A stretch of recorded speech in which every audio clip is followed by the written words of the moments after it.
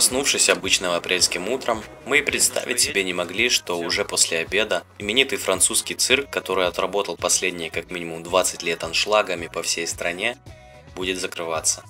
А ведь именно в тот день, будто подтверждая свои намерения остаться во Франции на весь сезон, я купил резиновые тапочки. Я купил тапочки!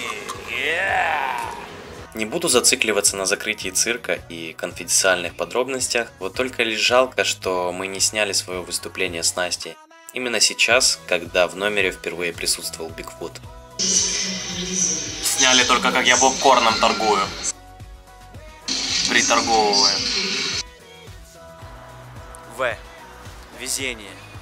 Ну что я вам хочу сказать, ребят. Все очень классно. Циркомар.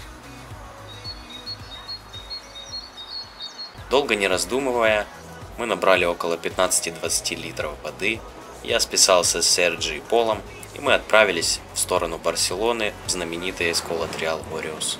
От Торбеза, где мы находились, до Барсы было чуть более 400 километров.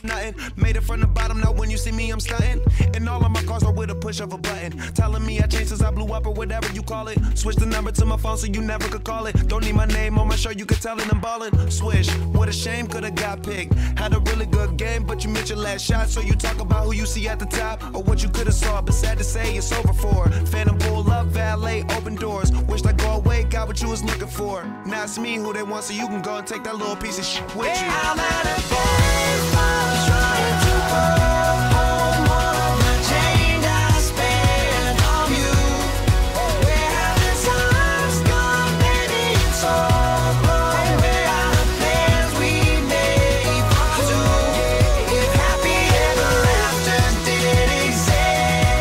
Очень красиво и весело пересекать границу между Францией и Испанией через Пиренейские горы, но когда мы уже почти поднялись на высоту 2000 метров, я заметил, что температура двигателя стала расти. Мы остановились, я с умным лицом открыл капот, а прежде чем это сделать, заглушил двигатель. Ну вы поняли, Костя опытный водитель, кто знает, тот поймет. Благо с двигателем все в порядке. Сигнал GPS потерян. Но обрадовавшись длинному и резкому спуску по туннелю прямо в Испанию, я включил нейтралку и с удовольствием наблюдал за падением температуры двигателя. И было бы все, наверное, нормально, если бы не ограничение скорости в 60 км в час. В салоне начало пахнуть горелыми колодками. Чудом остановившись, явно лишним было использовать воду, которую мы планировали залить в депозит, для остужения тормозных дисков. Но все приходит с опытом, нас пронесло. Единственное верное решение в тот день было остаться на том же месте на ночь. Глухой лес в горах, 0% освещения, немного еды, и мы ночуем в Пиренеях. В общем, жесть, ребята. Фу. Поехали в Барселону катать. Вот, обратите внимание, там мы тут стояли, поливали колеса. Повезло, задняя передача очень плохо работала, но мы вырулили. Задняя передача с третьего раза, слава богу, включилась и вырулил туда как раз карманчик. Слава богу, тут рядом, и мы тут переночуем, скорее всего, потому что тут дальше спуск, я не знаю, тормоза сейчас готовы к этому или нет. Сейчас, наверное, мы переночуем здесь. Правда, холодно, высоко, поутру уже по светлу ехать. Так что, ребята, не переключайтесь. Лайфхак для приезжих. Лайфхак для приезжих. Приезжих.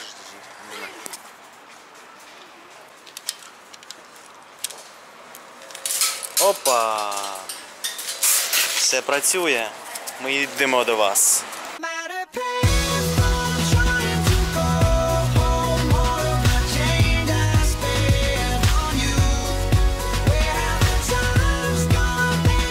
Снимаешь? Да. В общем, ребят, расклад такой. Спустились мы с гор успешно. Сейчас уже более-менее ровная дорога. В общем, держим путь на Барсу. Каточка дальше, ребят. Не переключаемся. Не переключайтесь на другой канал, все будет четко. А, еще я шлем купил новый, смотрите. На-ка. А еще мне болтик подарили, такой в Интерспорте во Франции. Потому что я сказал, что я артист цирка. Из ребят, который на английском разговаривал, он сказал, что он был на выступлении.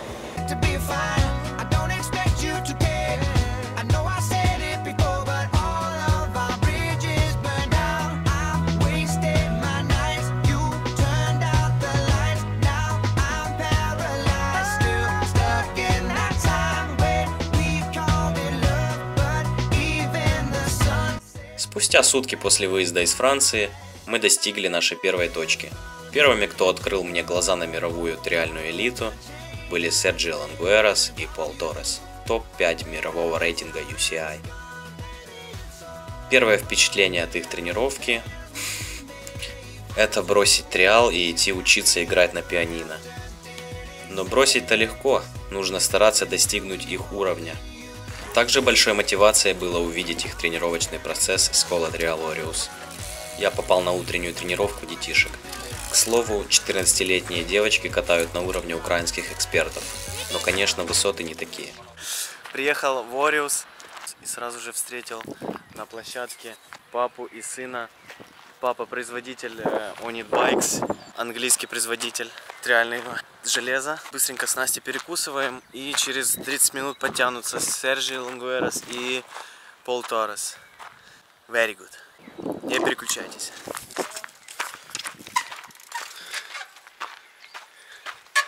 Кто это здесь катосит? Кто это здесь? Yep. I'll be out spending all this money while you sitting around wondering why it wasn't you who came up from nothing. Made it from the bottom, now when you see me I'm stunting. And all of my cars are with a push of a button. Telling me I changed since I blew up or whatever you call it. Switch the number to my phone so you never could call it. Don't need my name on my show, you could tell it I'm ballin'. Swish, what a shame, could've got picked. Had a really good game, but you missed your last shot. So you talk about who you see at the top or what you could've saw. But sad to say it's over for. Fan pull up, valet, open doors. Wished I go away, got what you was looking for. Now it's me who they want, so you can go and take that little piece of shit with you. I'm at a bar, trying to hold more of the change I spent on you. Where have the times gone, baby? It's all gone. Where are the plans we made for two? If happy ever after did exist, I would still be holding you like this. And all these fairy tales are full of it. One more stupid love song, I'll be sick. Now I'm at a payphone.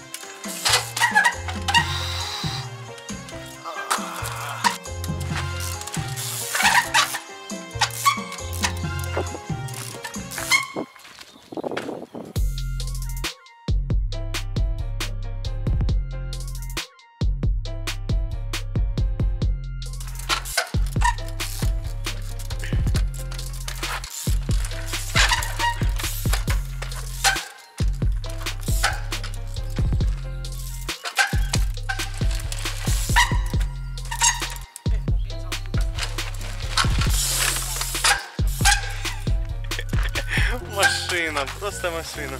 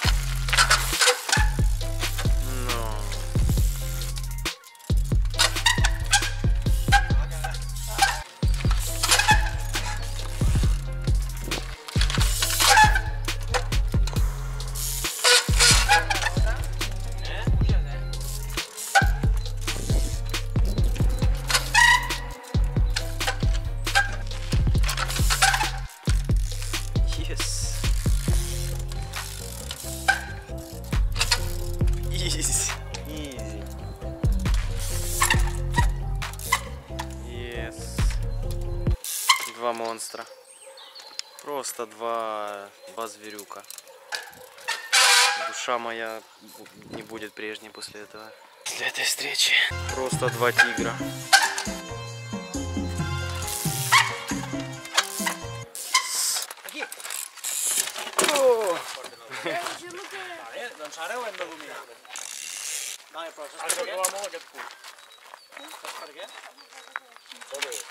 Китя потянул.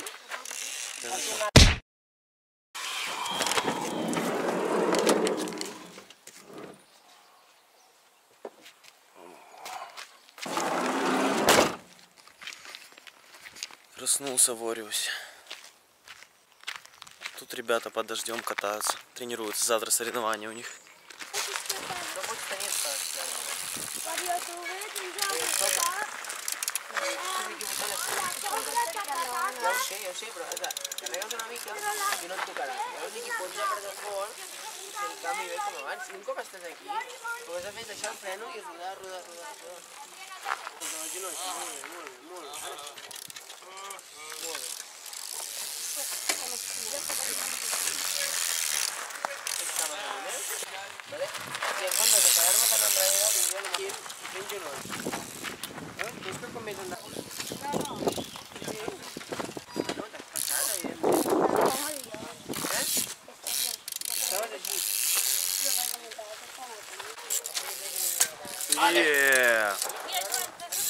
Си. Тут сейчас девочка тренируется.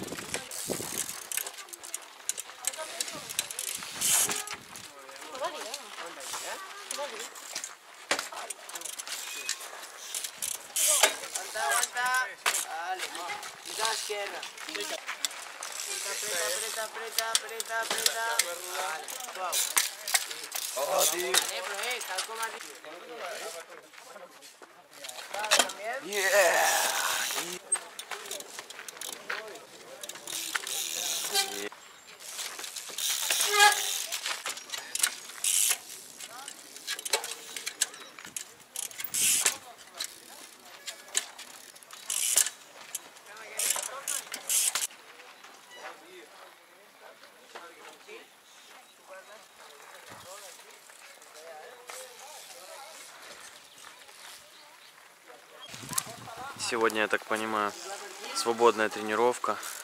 Пол подходит, подсказывает ребятам, которые в свободном режиме раскатывают по площадке, проходят сектора. В общем, сегодня без конкретных элементов, сегодня ребята проходят трассы. Сегодня именно происходит велотриал.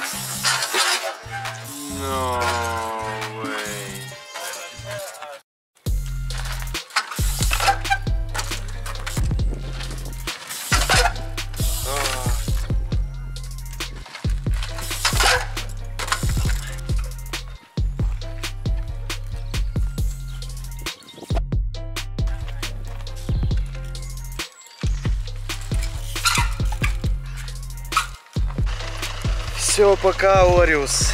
Эскола Триал Ориус. Пока. Мы поехали.